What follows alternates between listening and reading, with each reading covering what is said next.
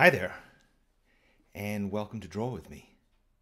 I'm Danny Gregory, and I'm having one of those mornings. I had this whole idea for a project. I started working on it, and I managed to screw it up. I managed to get paint on my hands. I managed to get a paper cut like 2 seconds ago as I was opening a pad of Bristol. But I'm glad to be here. Maybe you're having that kind of a day too. Lenora asked if I had a good night's sleep.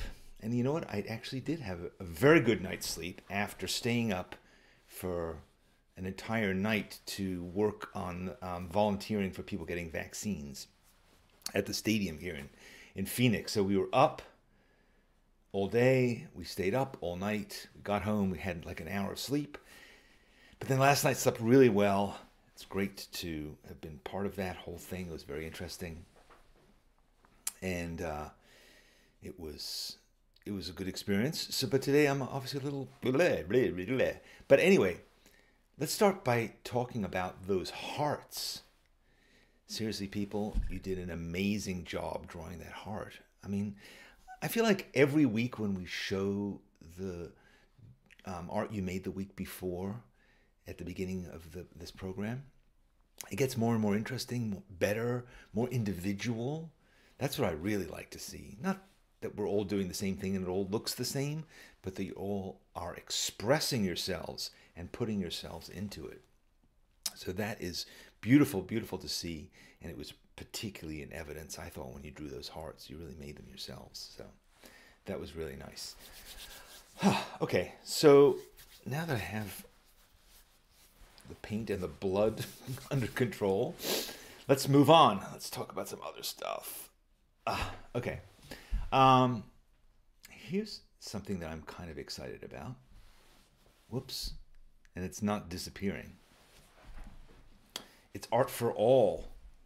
So this is a podcast that I put a fair amount of energy into and then kind of burnt out about 2 years ago. So I did this podcast. It was pretty cool. It was fun. It talked to a lot of interesting people about art. And now I've decided to rethink it and to do a version of it that fits more with what my priorities are now, what I think you'd like to hear. And so I've relaunched Art for All. And the first episode came out this week. And my plan is, my ambition is, to do a new episode of this podcast every week, and just to kind of talk about stuff that I think will be helpful to you as you're creating.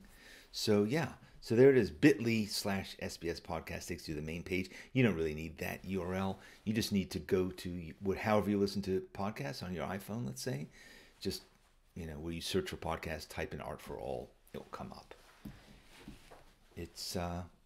It's fun to do. I'm trying to make these episodes a little bit more to the point, a little shorter, a little less fancy, so that I can make them every week. The ones I was making before was kind of like making like a movie or something, the amount of effort that I had to put into it to make it kind of polished and nice. That is a battle that I fight. Maybe you fight it too, between, well, perfectionism. Perfectionism is all around us. Perfectionism is the COVID-19 of creativity. Always lurking, always looking for a way to get a grip on us. A lot of times perfectionism means that you just keep polishing and tweaking the stuff that in the end probably doesn't really matter that much, and most people won't really notice. Might be good, but I think the problem with that is it gets in the way of you actually moving on and learning and growing because you're finagling. I think even worse, perfectionism stops you from doing stuff in the first place because you go, it'll probably never be that good, shouldn't even bother to start. So you got to get your perfectionism under control. It is not helping you. It is not making things perfect, in part because perfection is an illusion. It doesn't actually exist. We're human beings. We're animals who, fart and belch and are, have hair growing in the wrong places. We're not perfect, and you're not going to make anything that's perfect. And who cares? Who wants to see computers make perfect stuff? All right? We don't need humans to make that, to make perfection. So just get it out of your mind, get it out of your life. It's not helping you. Perfectionism sucks. It's imperfect. All right, so because of this kind of need I had to do the level of production that was the goal when I was doing advertising, because in advertising it has to be perfect. You can't put a TV commercial on the air and then like have something misspelled or have something wonky or have something, cut out. The music cuts out in the middle. Those kinds of things. Things you can sort of get away with a podcast, although they're annoying. But when it comes to like the level of finesse that you have to do when you make a TV commercial, I was applying that level to doing stuff by myself. Stuff that I used to have a whole team of people to work with and experts and polish people who really, really, this is their job. And, you would spend months and months making a 30-second commercial. I didn't want to spend months and months making a podcast anymore. I don't have months and months to do that kind of stuff. So I wanted to just get it out there to you. So anyway, so this imperfect podcast has relaunched. It's out there. It'll take 5 minutes of your life. It might be worth that. Okay. But moving on to people who have more of a grip on perfection, I also want to tell you about, my God, I want to tell you about Paint a Pub. Paint a Pub is our new workshop.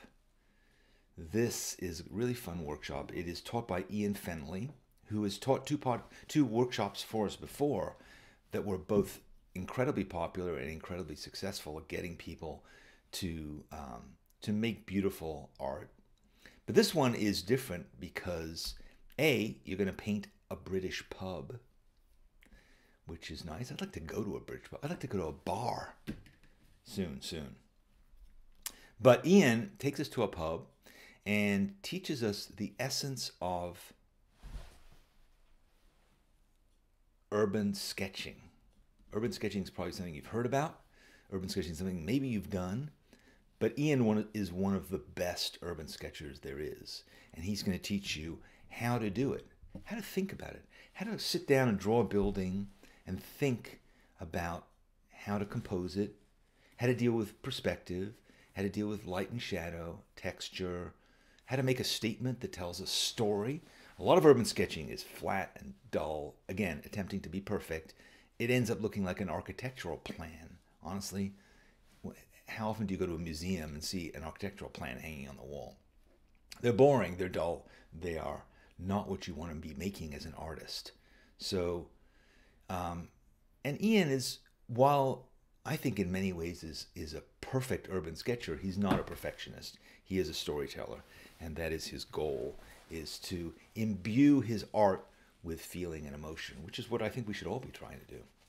So I'm really excited that he's going to be teaching this kind of fundamentals workshop. He's never done that for us before. The first one he did was called Paint the Town Gray, which was about really how you represent tone and value in shades of gray. The second one he did was about painting your house and really injecting emotion into a portrait of your own home. But this one is about learning fundamentals that you will apply for years to come. So as soon as the vaccines are in place and we're all free to go and wander the streets and sit around drawing pubs and all kinds of stuff, you will be fully equipped thanks to this workshop. Let me just show it to you.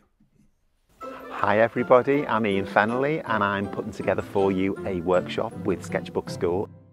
And I'm really excited to be drawing the Harp Inn, which is this beautiful old English pub. I'm going to break it down for you into lots and lots and lots of steps. It's a great opportunity for those of you out there that haven't done a huge amount of urban sketching before. You can push yourself as far as you want. So urban sketching, guys, it's so good, it's so cool. It's a really inspiring and satisfying experience to have the whole world as your subject. It's just a great, great, great fun to do.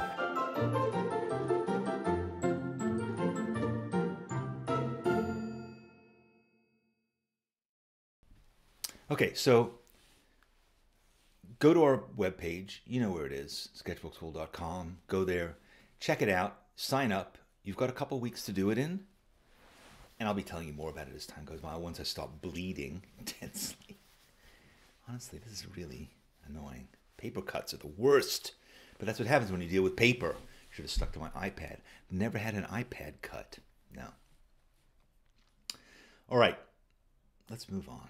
Let's move on to drawing, to today's project.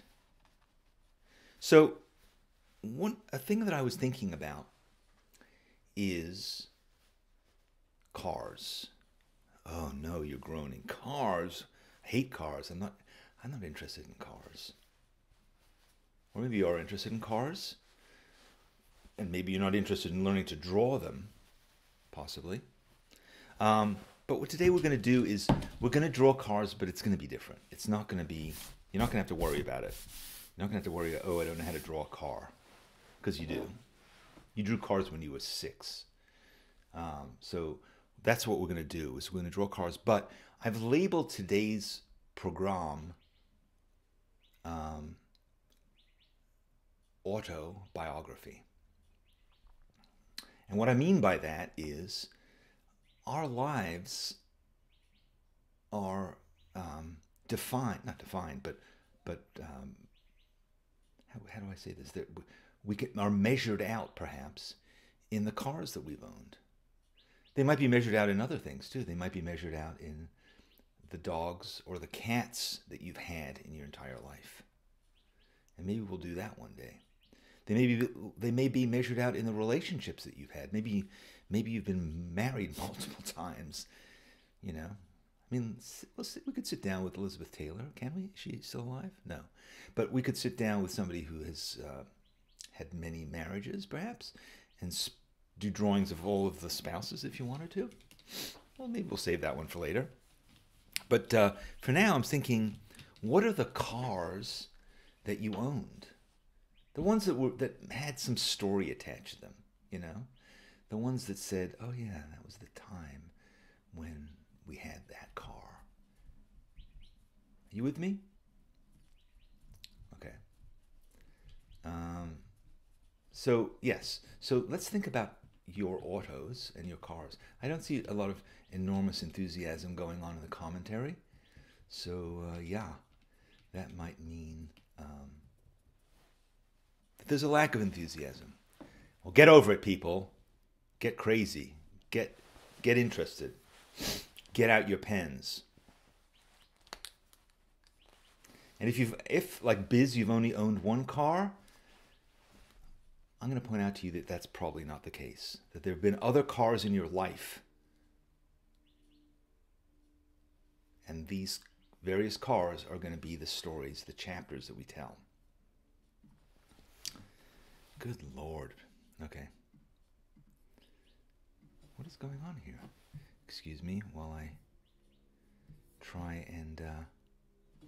Interesting. Sorry. Look at this extreme close-up of my reddened eyes as I switch to my other camera. Okay. So, let me get these cables out of the way. Let me get this guy in place. And let's look at a piece of paper here. And let's think about what was the very first car that you have memory of. So, in my case, my mother had bought a car when she was really young. My mother was really young when I was born. I was really young when I was born too, but so was my mother. My mother was, I think she was 20. I forget exactly, 20, 21. She was pretty young. And she was a student. My parents met when they were both at University of London. Or was it London University? I don't know. Whatever. It was one of those. It was a university in London where they were both psychology students. And, you know, being students, they didn't have a lot of money. So my mother had bought this car. I don't know what kind of car it was. I haven't talked to her about it for years. It was maybe a Rover or a Morris. One of those very English cars, you know, kind of. and it was sort of roundish, as those kind of cars will be, and you know. So again, I'm going to just draw this car sort of from what I think it looked like. You know, imagine it had a small boot, as they say. I think it probably had biggish fenders or mud guards, and I think it probably had a running board. You know, then it had a back sort of thing like that. Another mud guard, fender, and something like that. What I think was interesting about this car, the thing that I remember my mother talking about, was that, and I mean, this was, so, I mean, I'm old, but I'm not that old, but this car had a crank. Yes, children, there was a time when that's how you started a car. You cranked it up, and that's what began it. I mean, that's what started. I don't know, again, what period that was at those, but I do remember that she had that, and she would always complain about it. And she said this car was such a pain, particularly on a cold day. You had to crank the damn thing up. So, I'm kind of thinking that it was like that, with a crank, and, you know, it probably had like one of those little tiny mini kind of visors that cars of the, this car must have been, I mean, this car must have been 40s era. Although, if any of you know more about cars than I do, you might be able to correct me and say there's no way that a car had a crank in the 40s, but maybe it did. What do you think? Okay? So yeah, so that was, she would start that car up, and she bought it for a really ridiculously small amount of money. I mean, it was like 10 pounds or something like that. It was really cheap, really cheap, and kind of an awful and annoying vehicle. I imagine that it had like a door that you open from the front. I don't know if that was the case, but I kind of like to think that but that's what it was about. So yeah, so that was that car. Bit of a bumper. All right, are you with me on this program? You see how this car drawing is, you know, hey, what if it had something like that? You know, cars used to have that sometimes. They would have, didn't they have like a rear view mirror mounted on the fender? I think so. Well, my car did. My version of this car. I'm also thinking that maybe it had little spokes. So yeah, so I don't have any personal memory of this car. I do remember that there was one photograph, which I couldn't find when I looked for it, because I wanted to show it to you, that had a picture of her like with one foot on the front bumper trying to crank the damn thing up. So she must have been 20, 21, that age. So that was probably the first car that I ever kind of was in. All right? All right, Biz, see you later. Sorry you can't hang out with me and draw cars. I have a feeling a lot of you are going to say, you know what, I don't know what he's up to today. I'm not drawing cars with him. But that's cool. I'll do them alone. I'll draw by myself. Draw with just me. All right. Okay. See, my glasses are getting really wonky. I need to go to an optometrist. Okay. The next car belonged to my first stepfather. So this is after, not long after, but after. And it was a Mustang. And it was a kind of Mustang that was pretty slick. It was called a fastback. So this is 1965 or 6. Mustang came out in 64 and a half. So this is kind of pretty early on. And this belonged to my first stepfather when we briefly lived in Pittsburgh. And he had this white fastback. And it was like a very cool car at the time. Or he thought it was cool, and he talked an awful lot about it. My first stepfather was from Long Island. So he had kind of grown up with cars, I imagine. And so this car had this fastback, which was like that. And it had, let's draw it like that. it had these sort of louvers that kind of went down that part, something like that. Then it had classic sort of Mustang kind of little divot in the door like that. Kind of cool.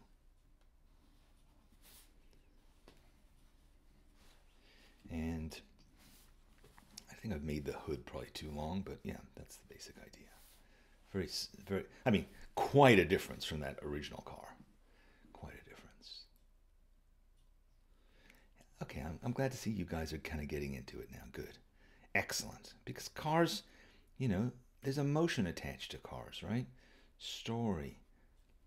Things that happen to us. Things we remember that happen in a car. That's kind of what I'm getting at. Not the details and the, you know, is the car accurate and did you draw the perspective right and is the hood the right size? But no.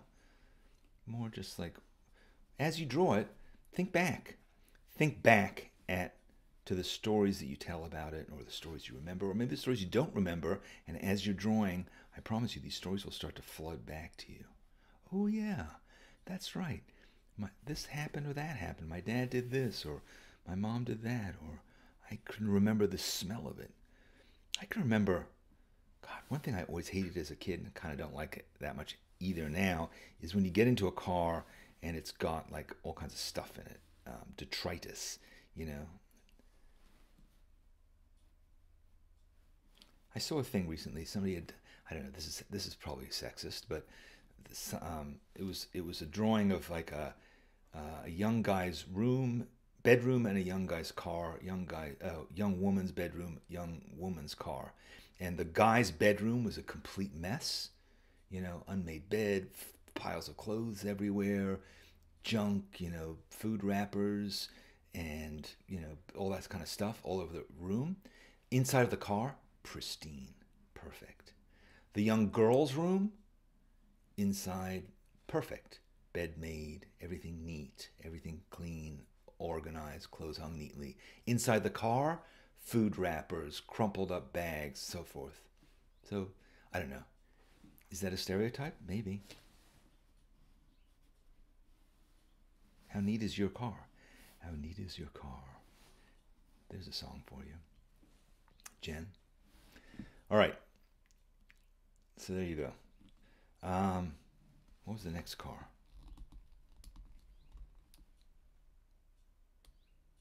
Oh, yes. Okay. So when we lived in Australia, when I was, that was the next place I lived, my mother, one day I was coming home from school, and suddenly this car drove towards me, beeping. I was like, I was 8, 7. This car is beeping at me. As it came, the sun was glinting on the windshield, so I couldn't see who was in it. And as it came up, I realized it was my mother. And my mother had bought herself an MGB. Okay, I don't know if you know what that is, but you're about to see what it looks like. It was very kind of roundish, and it was a convertible. Kind of like that. It had this back. Move this over here. It had... it was a convertible with a kind of a cute, kind of roundish nose and something like that. And then it had, I think it had like wire wheels. And something roughly like that. And windshield. Probably like a little side kind of thing. And then it had the here, it was like where the convertible roof went. Yeah, it was cute. It was very cute.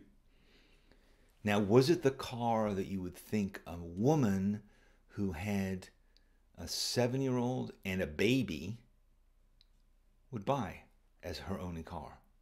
A car that actually didn't have a back seat. It had 2 bucket seats. It had a little tiny like platform with carpet on it that sat right behind the seats, which is kind of like where you would, I don't know, so that when your scarf or your sunglasses blew off, they wouldn't go onto the road. Yeah, but that was my mother's car. So that was a car like, you know, we would sit back there. Sometimes with the dog. We had a dog as well. Yeah, but that was the scene. that was the scene of this car. Another memory I had is at this time, my mother's second marriage to my first stepfather, well, it was her only marriage to my second stepfather, thank God for that, was disintegrating. And I remember pretty dramatic scene, again, when I was 8, of my stepfather having a colossal fight with my mother. And they both came running out of the house. We lived on a small kind of, I guess, sort of suburban street in in Canberra. And my mother rushed out of the house, jumped into the car. My stepfather came running out after her, yelling and whatever. And he proceeded to kick in this door, to kick it, and completely dented and just messed up this entire side of the car as she was driving off. It was like a scene from a movie, you know. And again, at this point, my stepfather was 26. He was Jack's age. And yeah. So that was that. The memory I have of that car. I don't know whatever happened to it. But then the next thing that happened was my mother got involved with another guy who ultimately became my second stepfather. And he drove the classic 60s car, although the MG was pretty classic, which was a VW Beetle. Right? You remember what a Beetle looks like? They're a little hard for me to remember exactly. They were interesting cars because they were, in a lot of ways, they were not modern looking. They didn't have any of the kind of angles of a car from, like an American car had from the 60s, but they had these like big fenders. They're a little tiny car, but it was all round and big fenders. It was really a car from another era, and yet somehow a lot of kind of people from that period. It was a cool car. I don't need to tell you, you know, as much about it as I do, but a little hard to remember exactly what the lines were like, but I know it had kind of a small back window because I was often in the back seat of that car because there wasn't a back seat here. And that car, I was prone to car sickness, so I remember a lot about that, being sick in this car, ingratiating myself further with my stepfather. So yeah, so it was sort of like that.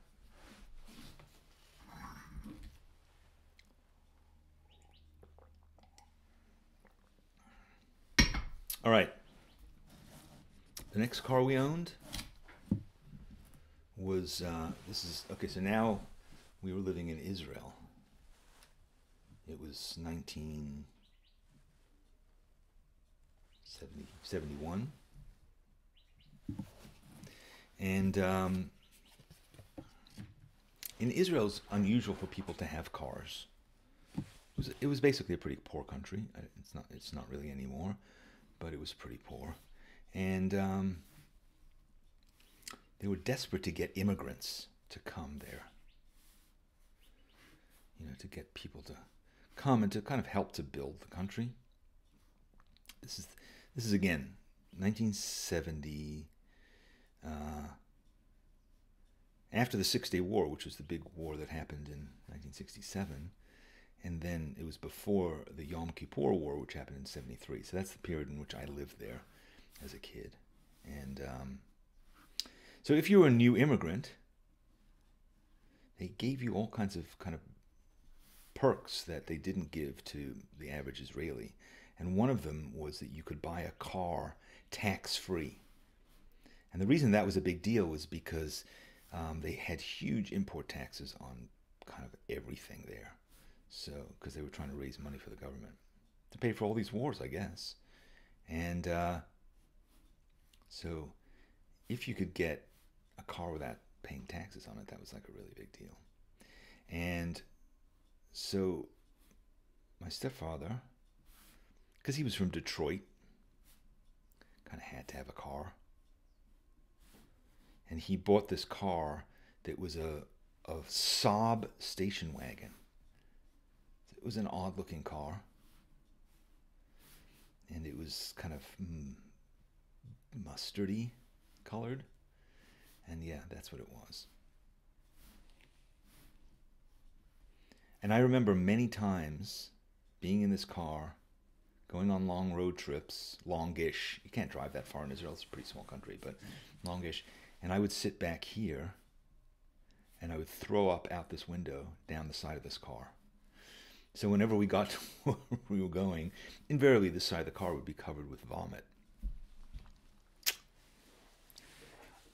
Childhood memories. All right, Christine, stop looking at photographs. Do you see me looking at photographs? Just draw it. It could just be a blob with 4 wheels. The point isn't to draw a perfect representation of the car. The point is to just to think about the memories of it. What were the things that that happened to you?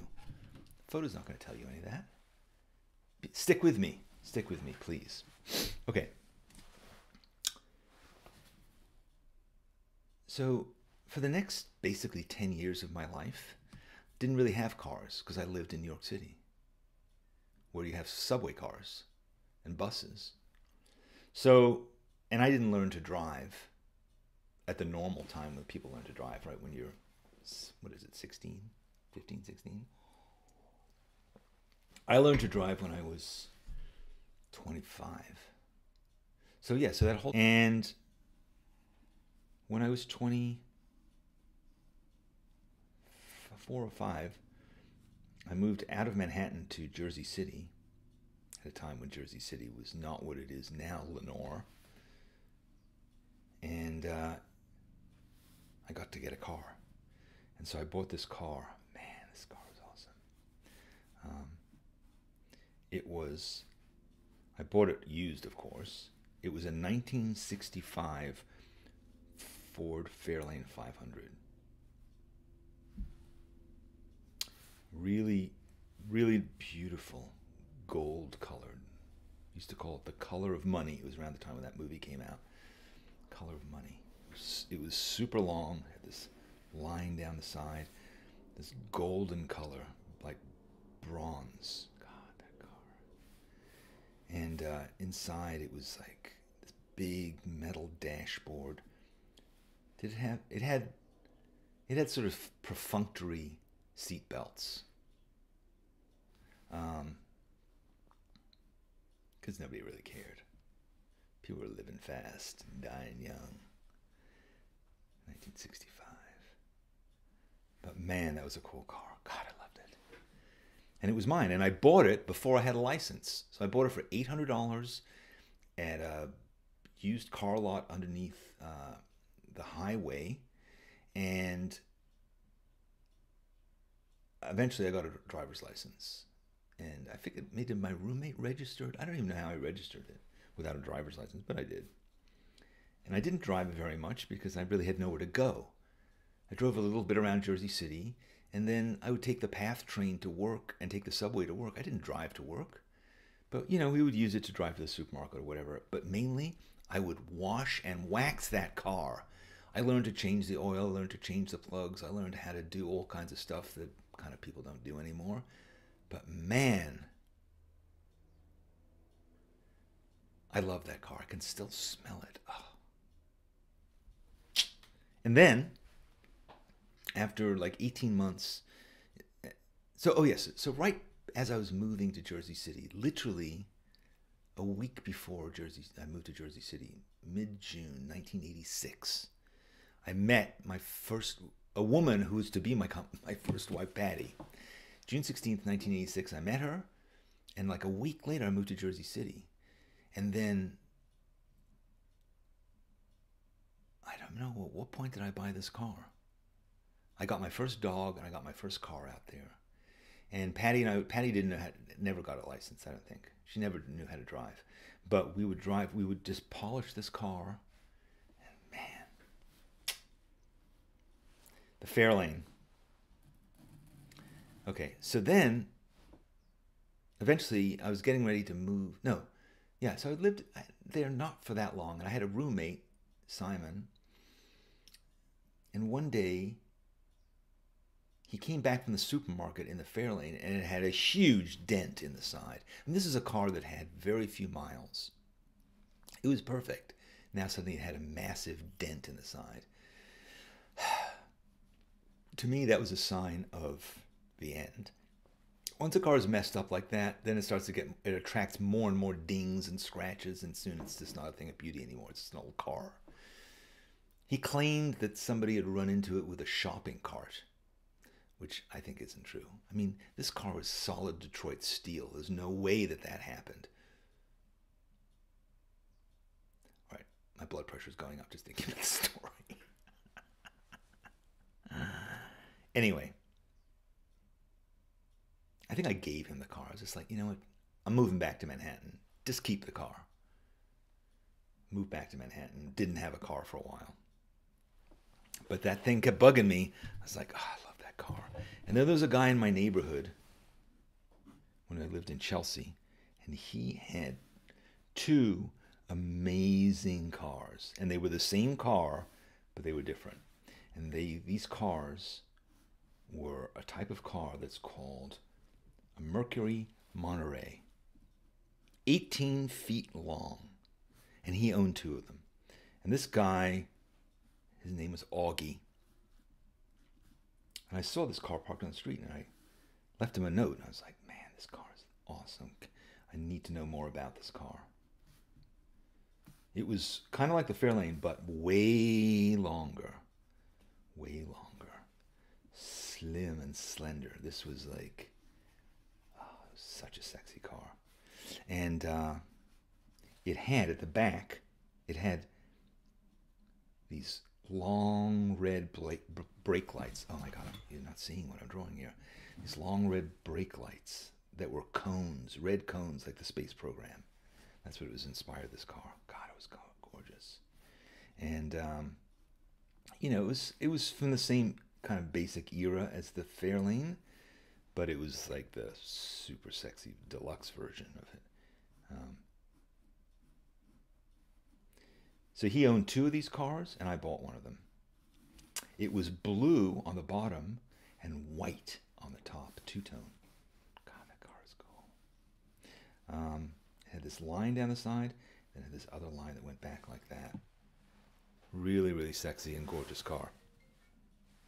I put it in a commercial once. This car was in movies. It was in, oh no, it was Augie's other car that was in this movie that Robert De Niro directed. In the period, it was beautiful. His car, Augie's version of this car, his was even more deluxe than mine. It had air conditioning, and it had a thing called a breezeway. So you would push a button on the dashboard, and the window at the back, this is the back window, not this side window, the back window would go down.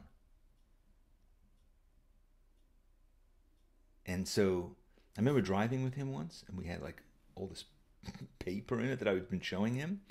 I forget what it was. I'd found this old manual from these cars. I was showing it to him, and we opened the breezeway, and all the car windows, all the paper flew out the back window, which is probably a reason why most cars don't have breezeways.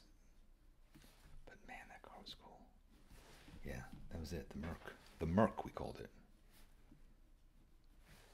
4 doors.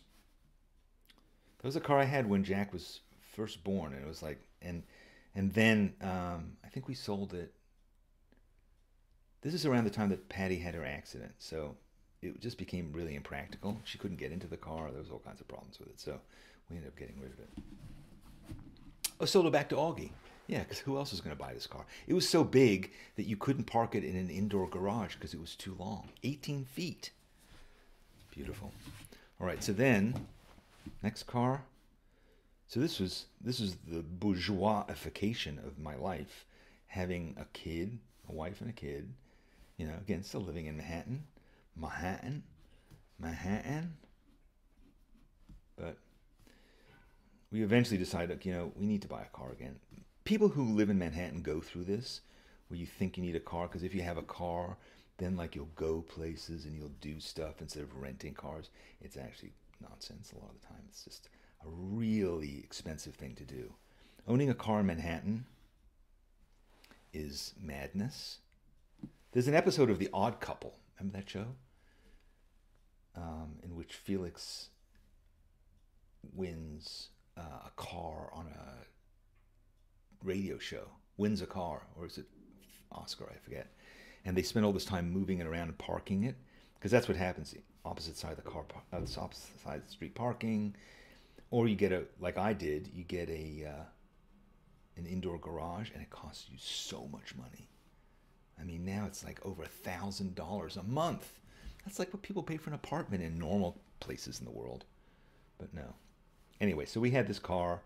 We decided, we have to get a station wagon. And this is at a time in the mid-90s when there was only really one company that made station wagons. American car companies didn't make station wagons anymore, really.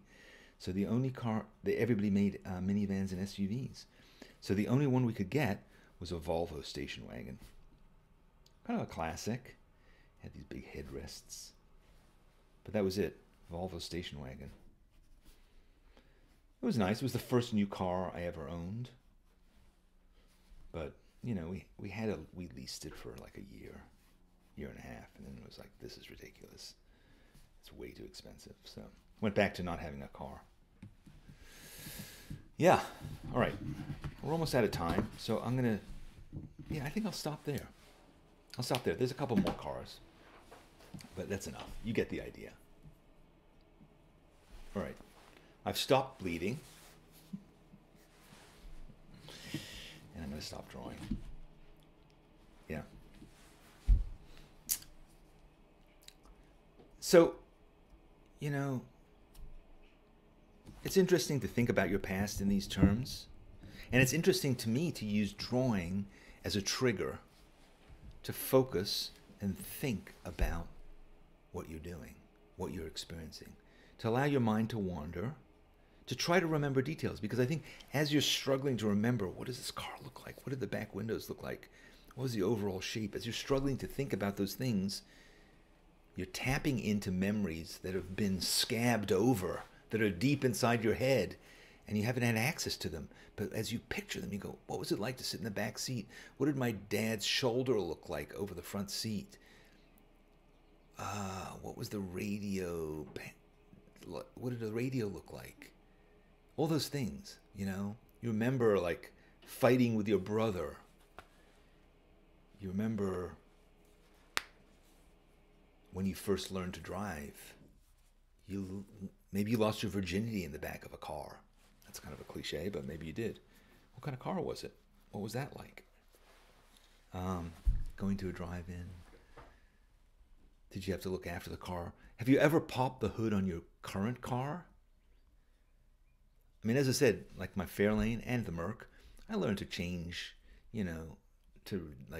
fix the timing, all kinds of things I learned to do under the hood. Never after that. No. You would never deal with it inside of a car after that. Cars just in general now, they all look the same. I mean, nothing looks like, even a VW Beetle, that's kind of looks a bit different, but most cars now, they're white, they're silver, they're gray. They all look the same to me, They've lost that romance. They've lost that individuality. They're basically laptops on wheels now. And, I don't know. I hate to be like geezery and nostalgic about stuff that happened 50 years ago. It's gross. But what are you going to do? Jenny, thank you for playing. Jenny says, I've forgotten how many classic cars have played a part in my memories. My granddad's Morris Minor, my dad's Series 3 Land Rover. Yeah. Sarah just drew my cars. It doesn't matter. Okay, so Sarah, here's what I would say. Try and just Google them. Go to Google Images now. Do this exercise again. Go back and look at photos of those cars. And if you can't remember, if you go like, my dad had a Mercury and I guess I was 7, so just do that. Put in like the year roughly. You'll see. You'll figure it out. You'll remember. And draw it. Look at it. Study the picture. Then put it away. Then draw it. Use it to evoke memories. Don't be leeching off my memories, girl. All right. Jenny, you can also smell the leather in her granddad's car. That leather smell, all these classic cars, you go in, as soon as you get into them, there's something about the smell. I think it's probably, frankly, fumes leaking from the engine compartment. It's part of what it is, that old car smell. But it is a very identifiable smell. Lenore says she's never been a car person. Yeah, you don't have to be a car person. Just go back and look at them. These are part of your life. I'm not a building person, but I still can go back and draw the houses I lived in. So these are things that were part of your life, you know, and it's important to trigger them, to cherish your memories, and to use your art to evoke them, to form connections. Because this kind of exercise, it unblocks you. It unblocks other memories too. So it might be a memory that began with a car. What was it like on Sunday to drive to your grandmother's house in the car? What kind of car did she have? And then what was that feeling like of going to her house? Who else would be there? What would she serve? What kind of glasses did she serve you lemonade in? What kind of dog did she have? All these things make our lives not a blur. Now we take Instagram pictures. We constantly snapping pictures of everything with our phones. A lot of the stuff we don't have access to anymore. These old memories, you know. And I'm not just talking if you're 70 or 60, even if you're 30. You know, I mean, my son gets nostalgic about stuff, and he's 26. We'll talk about, you know, he wants to go back to New York now to visit it because he wants to see whether the deli from that he remembers getting egg sandwiches in when he was a kid is still there, you know. So, all right, thank you all for joining me. This was really fun. I think next week I'm not going to be here. We're not going to draw with me next week. We'll be back after that. I think I'm going to take a week off. I got a bunch of stuff to do. But I'd love to see what you've done in the meantime, and I'll share it with the rest of the crew. If you just show this, if you put this tag, hashtag SBS Draw with me, put it on Instagram, put it on Facebook, come to the schoolyard, put it in there, and that way I can gather it all together and we can look at it. So that was fun. Those of you who are in Spark, I'll see you in the after session. We'll talk about this live together on Zoom. We can chat about our cars and our memories. We will be starting that in about 10 minutes. So I will see you there. The rest of you, I'll see you in 2 weeks. Have a great, I hope, oh, by the way, I never even mentioned the snow and the horrors of the weather right now. I hope that you're okay. And I hope that, well, if you have enough electricity to watch this, you're doing reasonably well. Some people are doing worse. That's terrible. It can't be a rough year again. No, God, please, no. Anyway, thank you. Thanks for joining me, and thanks.